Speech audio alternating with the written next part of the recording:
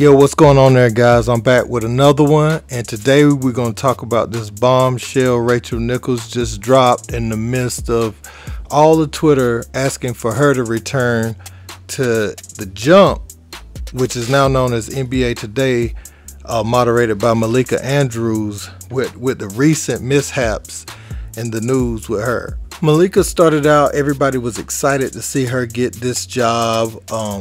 Rachel's audio came out about Maria Taylor. Maria Taylor moved on to NBC Sports, and she's doing big things. Much kudos to her, moving up in journalism. But shortly after, we didn't really see Rachel no more over the last year or so, and Malika is kind of taken over, and pretty much within the last, I'd probably say the last 3 or 4 months, maybe, well, a little longer than that. There's been little incidents, but over the last 3 or 4 months, a lot of things has happened that's kind of made NBA fans turn their nose up. You know, I can name a few incidents. Like, for instance, the one thing she said about Kobe, about his leadership, that was kind of tasteless. The way she went about it, you know, kind of diminishing his legacy shortly. You know, Kobe's death is still fresh on a lot of our minds, you know, that grew up watching Kobe, and that's a touchy topic. I mean, you can have a list and have people over him on your list, but to kind of down talk him, you know, that's not good for us basketball fans. We actually hate it, so we ain't gonna accept that. Been an issue. I mean, when Kobe, Dwight, and Nash all had injuries, though, they didn't win a playoff game. They got to the playoffs, though. But they didn't win a game. Neither did this Lakers team. The year 19, when he was averaging 22 on 37% shooting, Kobe did. The Lakers, they went 10 and 25 in the games that he played in. So I'm not sure it's. I understand what you're saying, Matt, but I'm not so sure it's say, well, Kobe Bryant would have been the white horse to pick. Also, you have several incidents where she goes at Kendrick Perkins, man. I remember the Dylan Brooks foul on Gary Payton III. The way she came at all those guys, Richard Jefferson, Matt Barnes, Kendrick Perkins, guys who's played the game, trying to say that foul wasn't dirty, when that was a clear wind-up with some intention behind it. He fouled him on purpose, and he did it with intentions. Okay, let's get that out the way. Here's the thing that we have to. I mean, looking at the play, you can't look at a person. Yeah, but you're making an assumption. Yes, you can. You can't look at a person and know what their intent was. It was a dangerous play, regardless. But you can't. Okay, I didn't realize we had a bunch of mind readers on the panel. Please continue.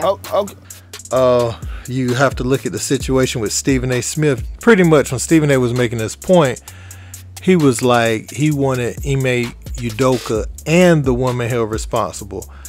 And she went to saying, oh, this isn't about pointing the blame. Basically, we just talking about Udoka. You can't bring one person to the fire with 2 adults in a consenting relationship. So that's the point Stephen A. was trying to make. But Malika wanted to go at him as if he was trying to say that Udoka should be exalted and she should be thrown in the fire. And that's not what Stephen A. was saying. But she tried to twist it into that. Ollie, thank you. If I could first start with this. Stephen A., with all due respect, this is not about pointing the finger. Stop. It's being publicized. The point that I'm trying to make is just like you're not listening. Excuse me. I listened to you. You're the one telling me to stop on my show. It ain't happening. Okay, that's number one. Oh yeah, the Boston Celtics head coach, you know, that situation too, where she was bringing up his past like they tried to do with Chauncey Billups when he was trying to get the Portland Trail Blazers job. You know, they were talking about something that happened at Colorado that was thrown out, I believe. She tried to do that same thing with the Boston Celtics coach, ran down his long list of things in the past that was done. And she has a history of doing that. She would just out of nowhere bring up what you did 25 years ago, what you did 10 years ago, what you did 15 years ago. I'd be remiss not to also mention that Mazzulla was arrested twice at West Virginia, once in 2008 for underage drinking and aggravated assault. He pled guilty, paid a fine, and then again in 2009 for domestic battery after an incident at Morgantown Bar. The domestic battery case never went to trial. It was settled in August of 2009. He paid a $100 fine and court costs, plus had to do 40 hours of community service in the NBA with multiple teams. In 2018, he was waived by the Magic after he was named in a report by ESPN's Outside the Lines that he'd been involved in an alleged sexual assault at Michigan State in 2010. No charges were filed in that case. So this is why, and I saw the little tweet from Taylor Rooks the other day talking about support women in journalism. And we do support women in journalism. We support Taylor Rooks.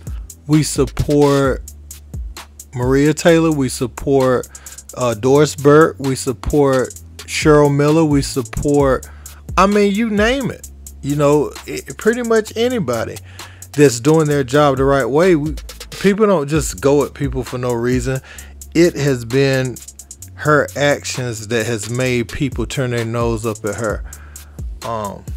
And I think, you know, she can be good at her job. I just think she tries to assert her dominance too much sometimes at the wrong times, and it comes off as just like a power trip and very condescending.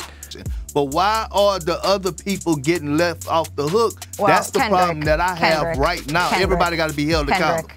I think Taylor Rooks, you know, I think she was wrong that time. That's not what people mad at. It's not going at women in journalism. It's going at her for the actions, you know, for her own actions and things she's doing deliberately, we feel like. Now, what's going to be interesting is watching Matt Barnes toe that line with Showtime and ESPN, because, you know, him working with Steven Jackson is one thing, but him working closely with Rachel Nichols after she left ESPN is going to be something, because Matt shows up on NBA Today quite often. He gives his takes. He's a regular there.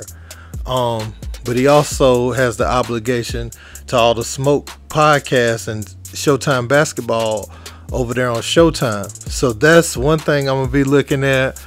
And he shows his full support for Rachel, just like Steven Jackson. So that's going to be interesting. I'm going to play you this video coming from All the Smoke, a recent episode of the podcast. I don't know if it's out yet. This could just be clips from the coming episode, but pretty much Rachel has announced that she is definitely with Showtime Basketball, and this comes on the heels of all of that Malika Andrews slander. We would like to officially welcome you to the Showtime family. Yeah, you're making the announcement. Yeah, I mean, you're part of the gang now, gang. I mean, Rachel is here to join the Showtime Basketball team and really kind of help guide this ship. So it's an honor to have you on board, and we're excited to be working with you. Imagine yourself working somewhere 25 years for a job, and they want to use you as a scapegoat to fix something that they've been fucking up for years. It don't work like that, and that's not fair to nobody of no race. And that's how I took it. You know what I mean? And it just wasn't right. And that's why I didn't mind jumping out there and standing up for you, because I love you and I know you. And like we said earlier, we wouldn't be here without you, but people just got to put themselves in somebody else's shoes sometimes before you just jump out there and judge and make it racial. You know what I'm saying? If I would be upset the same goddamn way if I've been working my life for a job for 20 years, and just because you've been messing something up your whole last 20 years, you want to use my situation to make it look better and make me take a step back on the job that I've been working for. It don't work like that. And that wasn't fair, so I understood it. Hey guys, don't forget to like, share, and subscribe. Until next time, I'm out. Peace.